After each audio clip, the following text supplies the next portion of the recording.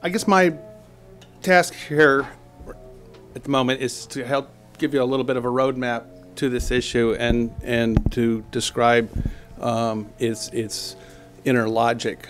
And that logic really begins with the observation that even before the Great Recession, we had pretty much near full employment, and yet the American middle class was in deep trouble, and particularly in trouble with its balance sheets. The savings rate had dropped to zero. Levels of personal debt had exploded. I can remember, I think it was 5 years ago in this room, where we did an event with McKinsey and Company studying the baby boom generation's prospects for retirement. And as of 2006, at the height of the housing bubble, only a third of baby boomers had adequate financial savings for retirement. And even when you counted the then very inflated home equity, only about 39% of baby boomers were on course to have a reasonably comfortable retirement. Millennials, before the Great Recession, were encumbered by unprecedented student loans, often on predatory terms. It was a generation that was already coming to be known as Generation Debt. Gen Xers, by the mid-aughts, a third of all children born to the middle class in the late 60s and 70s had already dropped out of it. And so we had a situation in which we had this hollowing out of the net wealth and solvency of various different generations of middle class people. And it got to a point, of course, where even many people with jobs could no longer keep up with their mortgages. And that essentially was the precipitating cause of the Great Recession. That's what was the spark that set off the financial contagion. Now, there were many reasons to fear that, or as bad as it was, things, of course, got a lot worse, right? It's sort of like, to borrow a phrase that James Carvell is using with his new book, it's like we all had pneumonia and then we got run over by a truck, right? So as Reed said, now we see a situation where since the beginning of the Great Recession, the average family's lost 40% of its net wealth. If you look at that in generational terms, it makes a big difference. The greatest loss is concentrated among Gen Xers and younger people, with baby boomers not being in much better shape. So we start with the observation that net wealth matters, that balance sheets matter, and that even if we were by some miracle of stimulus and tax cuts or whatever, we were able to get the unemployment rate back to where it was in 2007, we would still be in a lot of trouble. So how did we get here? Why did this happen? I think it's useful to recall that some people, including myself, I'll say immodestly, were able to predict as far back as the early 1980s that by the end of the last decade, the middle class would be facing an insolvency crisis. And you didn't have to be a genius to see this. The basic reason was changing demographics. We had a gigantic baby boom generation, then in its prime productive years, and it was not producing children at the rate that their parents had, and that was going to cause a challenge to the future of Social Security and of private pension plans.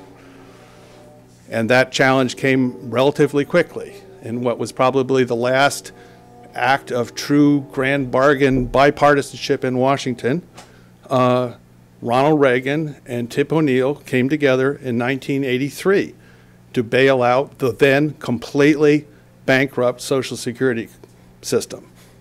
Social Security had zero cash flow by the end of 1983.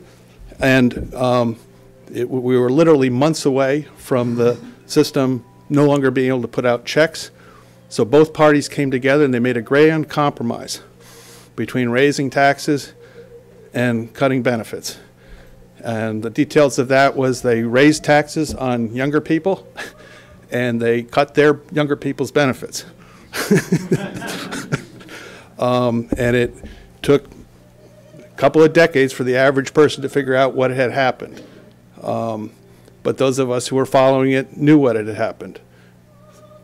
Our ideas of what a normal middle-class retirement looked like were based on the experience of our parents, who had on average taken about $250,000 to $300,000 more out of the system than they had contributed to it. It was a windfall benefit that became built into what we conceived to be the standard of living for the American middle class. But going forward, there would be no more surpluses. Under this grand bargain, there would only be people would basically get back from Social Security what they put into it, which was okay, except it meant everybody was going to have to save a lot more than they had in the past if they expected to live like their parents did in retirement. So we came up with all kinds of ideas. We came up with 401ks. We came up with IRAs. And these were in many ways an appropriate response to this great demographic change that we're having. Not only the aging of the baby boom generation, but the dramatic change in the role of women in the workforce, the traditional pension plans, very poorly served women because they typically only served people who had lifetime full-time employment with a single company. They didn't really serve the younger generation that was moving around from job to job much more. So it made sense that we rethought our retirement policy. And really, in benefit of hindsight, the changes we made back then were on the order of the New Deal in their ultimate effects on American life, except that they were mostly on the downside, as it turned out. Because while these changes were appropriate, we neglected certain key details, like how are we going to make sure that people actually funded their 401ks or participated in IRAs?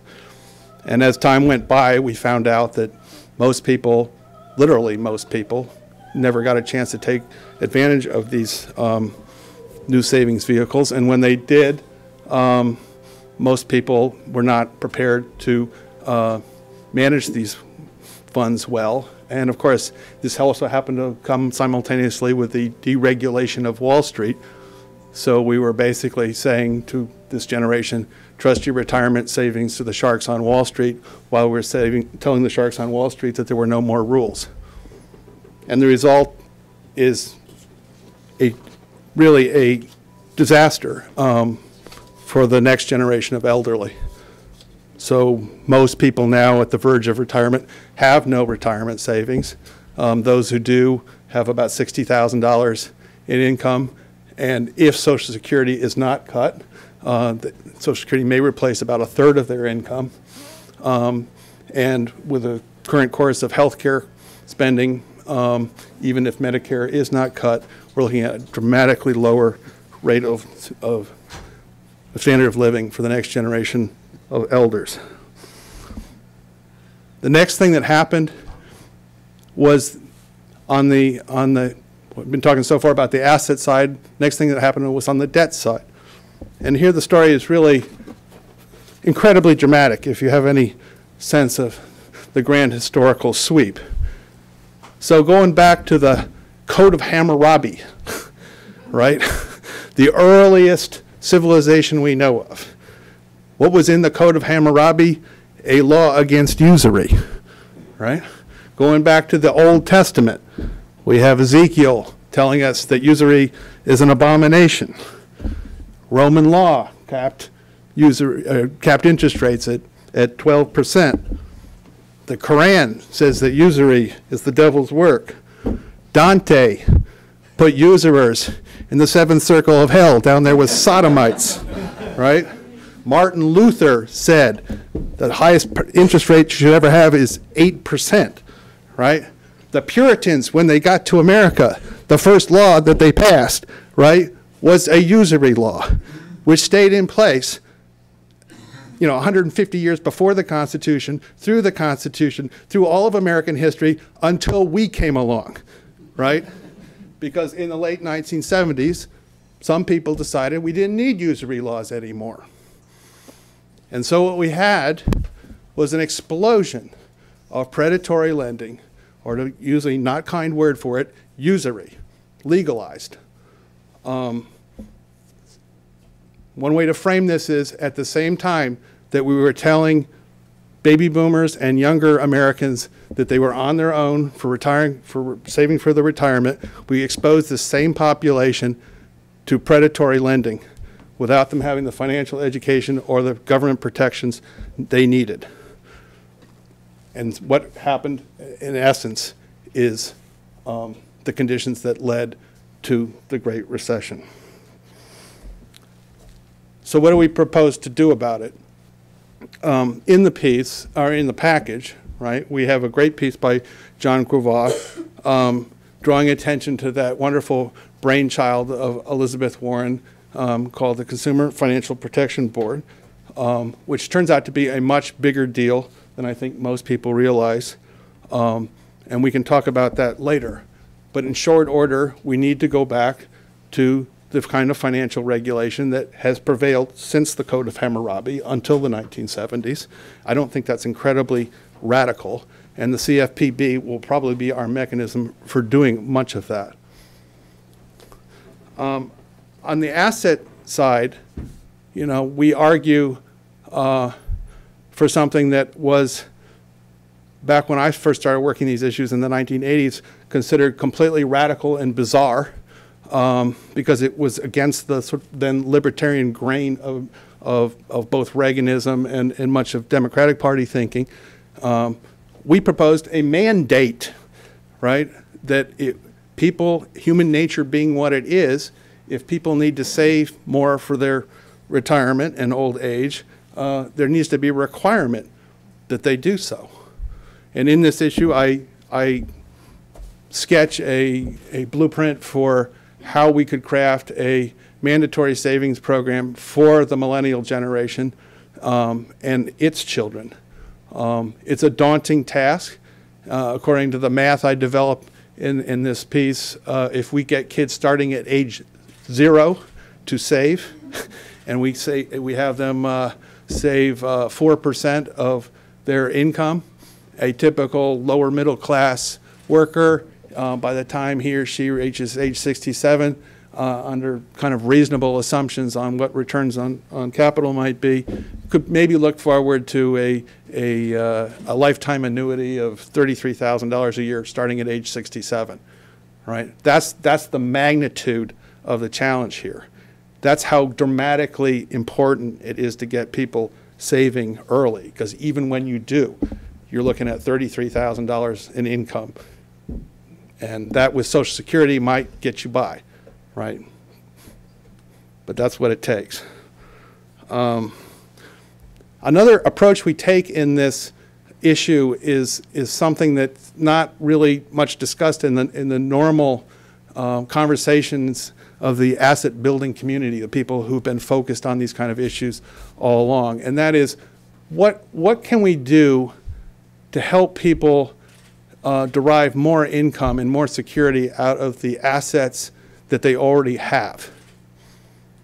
So we're not just talking about getting people to defer current consumption to buy little pieces of paper offered by Wall Streeters, right? What can they do, for instance, with their own house to monetize that asset?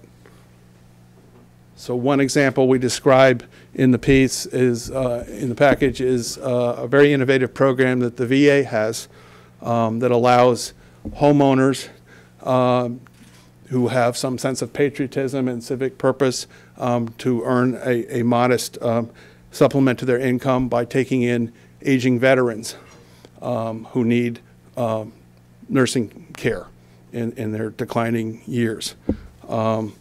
Another we'll hear about, or another one we discuss, is why is it that we are, as a government, spending billions of dollars supporting green energy and having almost all of that money go to large corporations and very wealthy individuals. What could we do to get more of those green energy subsidies into the hands of ordinary Americans? By example, doing what the Germans have done and allowing ordinary people to put solar panels on their house and sell electricity back to the grid. We'll also hear from Dana Goldstein in a minute about other ways that people can improve themselves through more savings. These things, I think, are within our reach. The key practical takeaway I hope you get from this is that we are, at the moment, spending about $500 billion a year in subsidies for asset accumulation of one kind or another. That would be the money we're spending on the home interest deduction, on the preferential treatment of capital gains and other benefits, tax subsidies to savings and investment. And about 80% of that money is going to the wealthiest Americans. The top 1% is getting about $50,000 a year in tax subsidy, while the average person is getting about $3. Right? So we have an actually very aggressive asset building program, but it is completely focused on people who are already rich and does almost nothing for people who have yet to accumulate assets. So we have the opportunity to turn that around, and we also have the political moment coming up very soon, because I think it's the Washington consensus right now that right away after this next presidential election, it's all going to be about tax reform. And everybody wants a simpler, fairer, better tax code. Well, this is our moment to begin to readjust these tremendous $500 billion in tax subsidies, get them going to the people who need to have it go. I'll just leave you with one thought, which comes to us from James Galbraith, who's kind of known as a very liberal Keynesian economist. Keynesians are often at least perceived to be rather hostile to savings. But he makes the observation that with the benefit of hindsight, what really happened during the 1930s and 40s that got us out of the Great Recession? Of course, we had a New Deal, and the New Deal did a lot of very good things, right? It built a lot of infrastructure. It created a lot of temporary jobs. But at the end of the 1930s, we were still pretty much stuck in the rut. What changed was World War II, which of course tremendously boosted production and raised income. But more importantly, and this is the part that people forget and that James Galbraith is reminding us of, it boosted savings, because we had the entire population practically out there buying war bonds. So when the war was over, people were expecting just to go back to the Great Recession, except something completely different happened. What happened was, of course, the great post-war boom, which was brought to you by the accumulated savings of working class Americans in the form of those war bonds. Those war bonds are what allowed the expansion of credit to the middle class that financed the great post-war boom. So I think if we are going to take a lesson from history and learn from the last time we were anywhere near here, it is savings ultimately and rebuilding the balance sheets of ordinary people that brings us long-term broad prosperity. Thank you.